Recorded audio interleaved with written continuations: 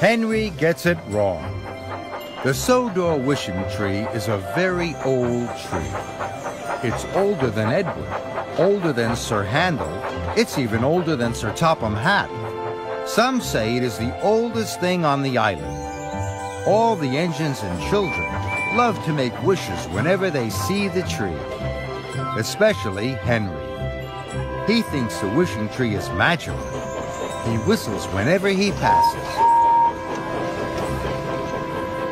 One day, Sir Topham Hatt came to Tidmouth Sheds with some very bad news. A summer storm struck Sodor last night. The wishing tree was hit by lightning. All the engines were upset. Henry the most upset of all. Some special woodsmen are arriving at Brendam Docks. Henry, you are to take them to the wishing tree right away. Henry knew this was an important job. They have to be back at Brendam Docks by tea time. That's when their boat leaves. Yes, sir.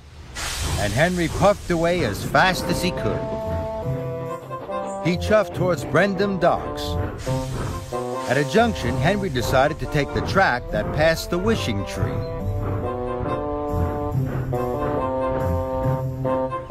Henry arrived at the wishing tree. It wasn't standing tall anymore. Some leaves were gone and some branches were broken. Sometimes, Henry, special woodsmen have to cut trees down.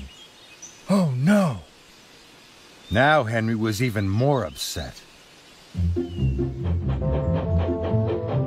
Henry took the track to Brendam. His boiler bubbled and his steam sighed. But then he had to stop. Toby was blocking the line. He had snapped a piston rod. Oh dear, I can't get to Brendam if the track is blocked. Then Henry had an idea. If all the tracks were blocked, no one would be able to get to the tree, he thought. Then no one would be able to cut the tree down. I'll take your freight cars for you, Toby. He buffeted up to Toby's freight cars. Toby's driver coupled Henry to the freight cars.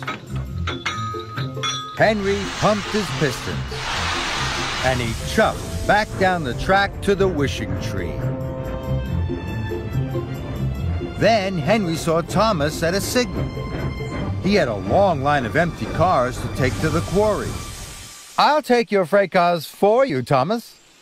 Thomas happily agreed. So Henry reversed onto Thomas's track, and he slowly wheeshed away.